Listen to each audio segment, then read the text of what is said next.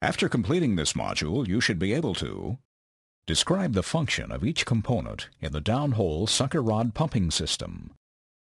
List the alternative configurations of the various downhole components and their applications. Sucker rods connect and transmit the reciprocating vertical motion of the pumping unit to the subsurface pump. The normal length of a sucker rod is 25 feet, although 30-foot lengths are available. The rod body is of circular cross-section.